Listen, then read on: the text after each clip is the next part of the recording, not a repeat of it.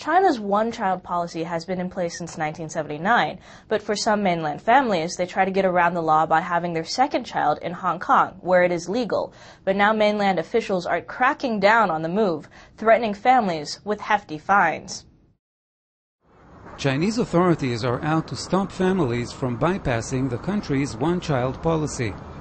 On Tuesday, Chinese media reported that mainland Chinese parents will be fined if they try to have a second child in Hong Kong. Government officials also attempting to breach the law will be fired from their posts.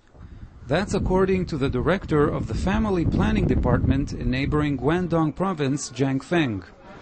Zhang said several women had already been fined after returning home from Hong Kong.